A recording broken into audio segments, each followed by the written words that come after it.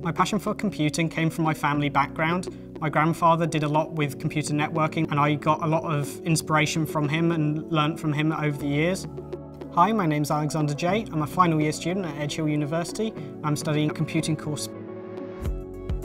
I chose Edge Hill for its campus environment. This was something that I knew I really enjoyed, and with everything all in one space really stood out to me.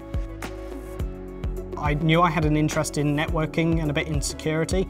The Edge Hill course particularly stood out because it offered the best mix of multiple different modules and gave me the option to pick and choose the course and particular module that I wanted to do. As part of the computing pathway, you get access to brilliant resources such as the Connect space, where a lot of our 3D printers and robotic systems are held. There's a variety of extracurricular activities you can get involved with as well, such as the ethical hacking or cybersecurity clubs. You can also get involved with projects such as vision research with the robotic arms. This is really useful for getting an insight into the industry and seeing exactly how different systems communicate with each other.